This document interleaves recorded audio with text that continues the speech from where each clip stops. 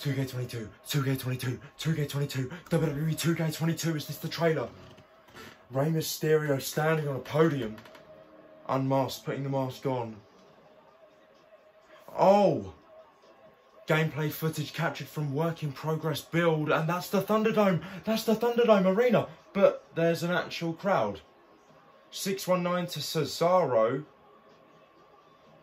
2K22, it hits different is the catchphrase, coming soon, but that was the Thunderdome arena with an actual crowd of 2K. Not like how hard can it be to put in the actual Thunderdome? I'm not a fan of that.